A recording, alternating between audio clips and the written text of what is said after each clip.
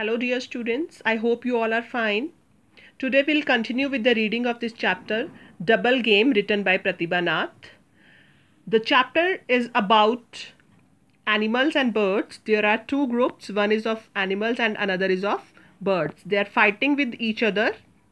They want to prove that who is better or who is best, animals or the birds.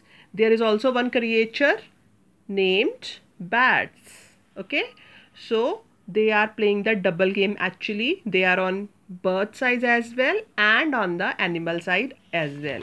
So we have learned till this point. When the bats, they claim to the animals that they are actually the animals because they have the noses and the body structure like the animals. So the animals have created rooms for them. So we'll continue from this line today. I'm here on this. On days that the bird seems to be winning, the leader of the bats would quickly sneak out of the animals' camp and join the birds. He would tell them, "We bats are also birds, just like you.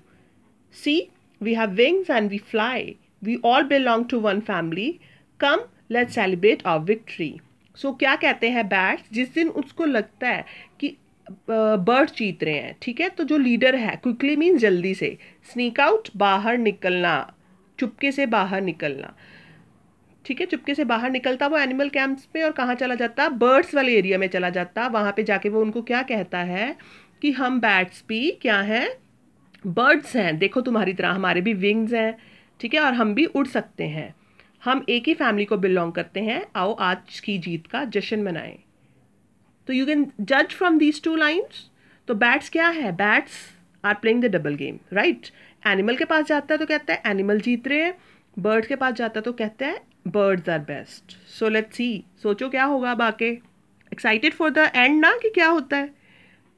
Let's see, like the animals the birds were also taken in means कि वो भी धोखे में आ जाते हैं। They accepted the bats as member of their own kind and revealed to them all the secret plans. Revealed क्या होता है, कुछ आपने सीक्रेटली प्लान करा है, ठीक है, और किसी को बता देना है, ठीक है। एनिमल्स की तरह बैट्स भी, वो बर्ड्स भी सॉरी धोखे में आ जाते हैं, वो उनको अपनी फैमिली का मेंबर मान लेते हैं। किनको, थिंक बैट्स को, राइट। कहते हैं हाँ ये भी हमारी तरह है, और वो उसको अपना सीक्रेट बता देते हैं बर्ड्स की, आगे वो क्या करने वाले हैं। द वॉर ड्रैग्ड ऑन, लड़ाई चलती रहती है उनकी। Many birds and animals lost their lives in the long drawn out struggle. At last they realise that if they did not stop the war they would all die. So one day they met to talk things over and to settle in terms of peace. तो ऐसी उनकी war चलती रहती है, birds और animals काफ़ी ज़्यादा मतलब मरते हैं, ठीक है, उस लड़ाई में। लास्ट में क्या होता है, वो दोनों रियलाइज़ करते हैं, दोनों ग्रुप्स, कि अगर उन्होंने लड़ाई ख़त्म नहीं करी तो वो सभी मर जाएंगे। तो एक दिन वो क्या सोचते हैं कि चलो मिलते हैं और शांति के लिए समझौता करते हैं आपस में।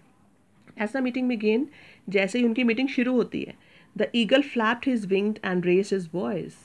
The war has caused a lot of harm, he said, but it has also done us some good. We have discovered that bats are one of us. They are birds with wings and power to fly just like us.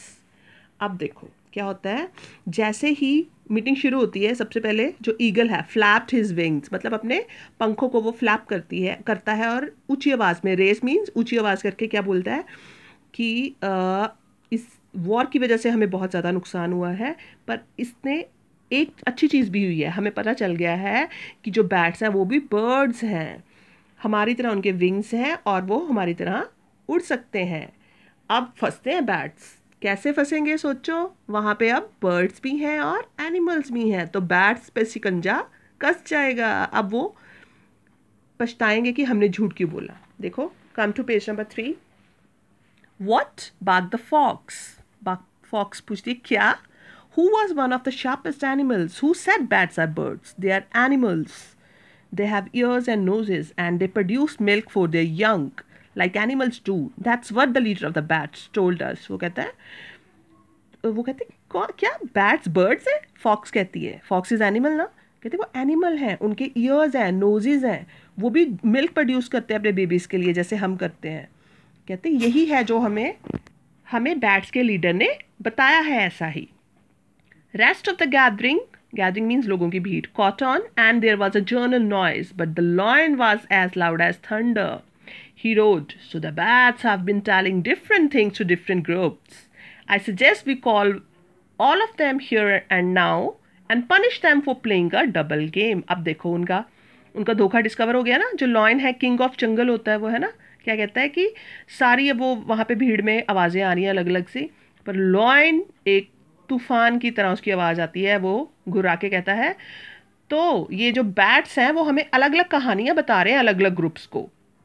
मेरा सुझाव ये है कि हम उनको अभी यहाँ बुलाएंगे और उनको सजा देंगे डबल गेम खेलने की. ठीक है. Next paragraph. Soon there were loud cries of cheats, traitors, and catch them from the crowd. But of course the bats could not be cowed. They had gone into hiding. कहते जल्दी ही वहाँ पे आवाज़ें आने लगी उस गैदरिंग में.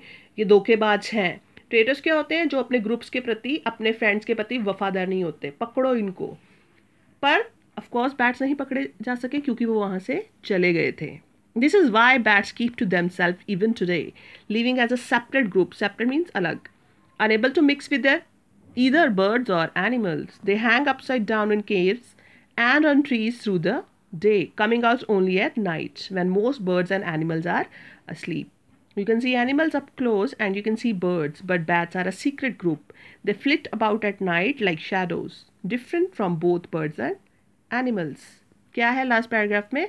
कहते यही रीज़न है कि आज बैट्स जो हैं आज भी वो अपने में आप में ही रहते हैं, एक सेपरेट ग्रुप की तरह रहते हैं. किसी पंछी या एनिमल के साथ, वो पंछी और एनिमल जानवरों के साथ मिक्स नहीं होते. गुफाओं के अंदर उनके जो नीचे की तरफ वो लटके रहते हैं, पेड़ों पे होते हैं सारा दिन, और रात को ही बाहर आते हैं जब मोस्टली बर्ड्स और एनिमल्स सो रहे होते हैं. तुमने देखा होगा कि जानवर और बर्ड्स क्लोज से, पर बैट्स का ग्रुप एक सीक्रेट ग्रुप बन गया हुआ है. ठीक है. दे फ्लिट अबाउट एट नाइट. वो रात को ही फटाफट उड़ते हैं, जैसे कि शेडोज़ क्या होती हैं, साया, है ना, साय की तरह फटाफट उठते हैं. और एनिमल्स और बर्ड से वो बिल्कुल ही अलग हैं. That's the end of this chapter. Now I'll explain you the word meaning of this chapter. See carefully. Only these word meanings you have to write down on your English literature notebook. You have already done so. So I'm just going to explain. The first one is creep in, to enter quietly. चुपचाप, गुप्त तरीके से कहीं अंदर जाना. Pretend, to make others believe a false thing. दिखावा करना या फिर ऐसे कि किसी को गलत बात का विश्वास दिलवाना. Sneak out, go out secretly. चुपके से बाहर जाना, गुप्त तरीके से. Reveal, show, दिखाना किसी को कुछ. Gathering, a group of people meeting together. लोगों का ग्रुप जो इकट्ठा मिलता है किसी एक स्पेशल पर्पस के लिए. Traitors, those who are not loyal, जो अपने ग्रुप के प्रति वफादार नहीं होते, उनको कहते हैं. Fleet, fly. ओके. ये सारे मैंने वर्ड मीनिंग्स आपको एक्सप्लेन करे हैं. उसके बाद will do the further work of this chapter. Till then all of you take care. Do the reading practice of this chapter. Okay. Once listen it from the video and then revise it at your place. These days you have enough free time, so you can utilize it to improve your reading skills as well. So read this chapter aloud in front of the mirror or in another way. You can take the help of your parents as well. Take care. Bye-bye.